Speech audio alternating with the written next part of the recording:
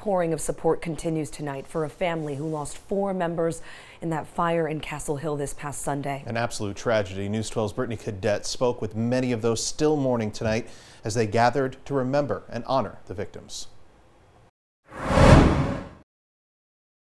Well, this is just a heartbreaking story as we continue to learn more about those family members that died in that fire on Quimby Avenue on Sunday morning. Now, family members and extended friends and families are all here just trying to hold on to the little bit of faith that they have left tonight. Those 4 family members have been identified as 22-year-old Ahmed Salah, who the family says was an inspiration just like his father. 12-year-old Mohammed Salah, who was described as an angel that was always helpful to mom and family members.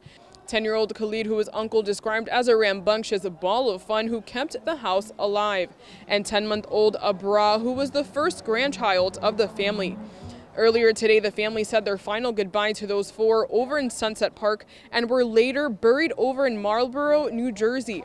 Many family members here today are holding back tears, talking to us, and they say this is such a tragic moment for not only the family, but for the community. Yesterday, I went last night, like at 7 o'clock. All his friends from the school, they bring some candles, balloons, some candy, and they were crying so hard.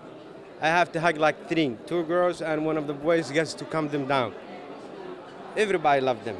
And family members here also tell us there is actually a 4th sibling who was at the hospital at the time of the fire giving birth. And those family members who survive those who died on Sunday morning is the grandfather of baby Abra, the father of those children, and the baby's mother.